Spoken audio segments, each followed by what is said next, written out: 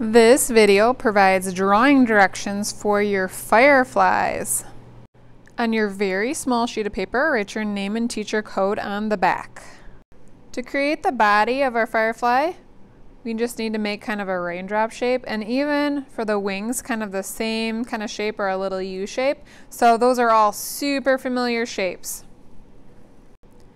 Start by creating the head, which is probably going to be about the size of your fingernail. So if you kind of have a fingernail nearby, that's how big you're going to do. And we're going to create 3 of these. And they will be a little bit big for the space that you're using. You don't want to make them too tiny because later on, when we cut them out, they will be much easier to cut around if they're not really small.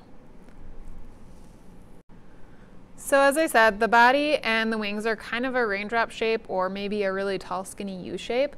So what I like to do is from the bottom of the head, I'm going to make kind of a swoop that comes down and comes back up, and it sort of looks like a raindrop, but we don't see the pointy top because it's covered by the head. And then we're going to add the wings that kind of come out from the side. So find where the neck is, right here in this area. And you're going to swoop out and make a wing, probably about the same size as the body, depending on how you made your body. Same thing here.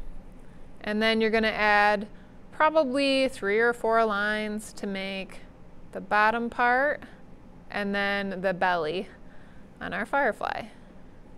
And I'm just going to do little eyes because it's a very small face, but if you want to add a little smiley, that's okay too.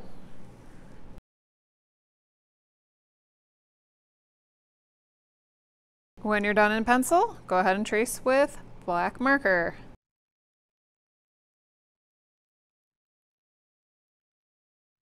Next, add some color using crayons or colored pencils.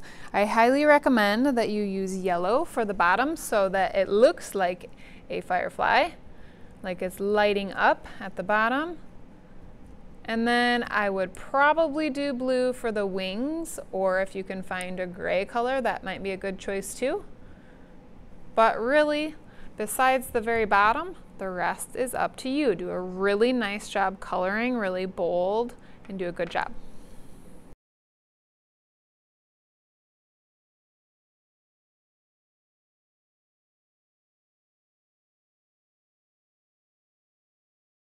When you're done, place them in your table folder for another day.